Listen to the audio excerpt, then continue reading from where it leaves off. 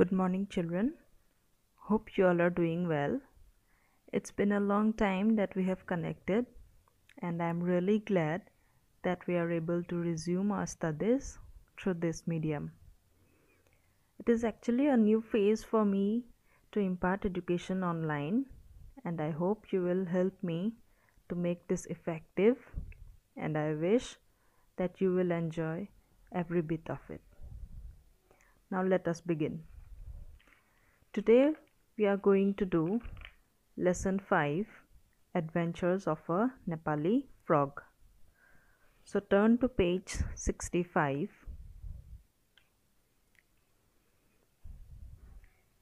I shall try to go slow so that I am clear and audible to you. Okay? So before going directly into the lesson, I would like to tell you that this lesson is about an adventure of a frog who lived in Nepal. Now, what do you mean by an adventure? Adventure means an unusual experience which is exciting or it can be dangerous at the same time. When you do something unusual or dangerous that someone of your age hardly do, then that is an adventure. Okay? Like some people go to the jungle and take photographs of wild animals, right? So that is an adventure for them because they find it exciting. But that same task may not be exciting for some other people. It can be exciting for a different set of people. Okay, like we see in Discovery or National Geographic channels, right? We have seen there that people go and take photographs. They go very close to wild animals and then take photographs, very courageous there, right? So that is an adventure for them. And some people also go for adventure sports also, like scuba diving, rock climbing, mountain biking, etc. I'm sure you have seen this in television. Now everyone does not have that much of courage to do so, right? Even I personally do not have that much of courage to go for such activities. Now, since those tasks are tough or dangerous and are very rarely done by people, so these are considered as adventures. Clear till there? Okay. So I was saying that this lesson is about an adventure of a frog who lived in Kathmandu, Nepal, and Kathmandu is the capital of Nepal, mind it. And that frog decides to travel through his country, Nepal, that means through his country, and go to places where no frog has gone till date, where no frog has gone before or no frog has gone till now. Okay, now look at the first paragraph of page 65. Bhaktaprasad Bhayaguto, a young Kathmandu frog, was barely out of his tadpole teens. He lived with his grandfather Buddhi Prasad, his mother Sanomaya, and his sisters and brothers in a rice terrace by the village of Ishangu. Bhaktaprasad was more curious than other frogs of his age. So the frog I have been telling you was named Bhaktaprasad Bhayaguto, and he lived with his family in a rice terrace by the village of Ishangu. And who were the other members of his family? They were his grandfather, whose name was Buddhi Prasad, then his mother Sanomaya, and the other members were his brothers and sisters. As we all know, the earlier stage of a frog is called as tadpole. Now, how the tadpole looks like? I'm sure you have seen tadpoles. How does it look like? It has a little bit big sized head and it has a tail, and gradually the tadpole transforms into a frog, as days pass by, the tadpole turns into a frog. So Bhakta Prasad was just out of that tadpole stage and is a young frog now. And unlike his brothers and sisters, he was very curious, or he was very eager to know about different things, or he wanted to have different experiences of life. Okay. Now next paragraph. In the next paragraph we will get to know what kind of different experiences he wanted to have in his life. So next paragraph. He was the quickest to learn how to hop among his brood, and had lately taken to go out of the muddy paddies and onto the downhill path used by humans. So here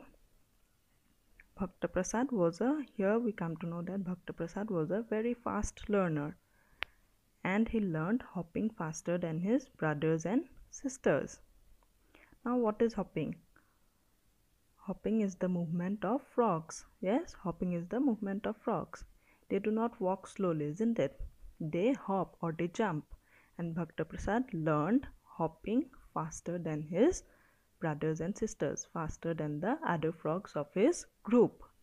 Now you underline the word brood, B-R-O-O-D, brood. You underline and write the meaning above. Group, G-R-O-U-P. Write the meaning of the word brood. G-R-O-U-P, group. Okay. So where do frogs usually live? They usually live in muddy areas or swampy areas, isn't it? But Bhakta Prasad was fond of getting out of that place and travel to unknown places where no frog has gone so far, as I told you before. So one day he started his journey from the muddy fields to a distant place. Okay, so now we come to know about his experience, that he wanted to get out of his place, of his birthplace. That means the muddy fields. He wanted to get out of that and travel to unknown places and get new experiences of life. Now next paragraph. He saw men, women and children walk back and forth on that trail and wondered where they were coming from or going to. Normally, frogs do not worry too much about going anywhere. Their lives consist mostly of lying in wait for insects that buzz about, keeping watch for garden snakes which love to lunch on amphibians, wallowing in muddy water and croaking till the throat goes dry. But the humans walked up and down the narrow trail as if they were headed somewhere. They seemed to have an intention. So here we come to know that on his way to the unknown place, he saw men, women and children all were moving from one place to another as if they were very busy. So can you guess where these people were going? Think of it, where these people were going. Maybe they were going to their workplaces, right? Or the children must be going to schools, isn't it? So this whole picture seemed very strange to him, because why this whole picture of people going from one place to another seemed very strange to him? Because frogs are never so busy. Frogs are never so busy. They used to lie on muddy areas or roll around there, or they play there with a hope to catch insects or to keep themselves safe from snakes. So that is their only purpose, to search for insects or to keep themselves away, or to keep themselves safe from snakes. So that is basically the life of frogs. They lie and play in muddy water areas looking for insects to eat and keeping themselves safe from snakes and what they do, they croak for the whole day long. What is croak? Croak is the sound that frogs make.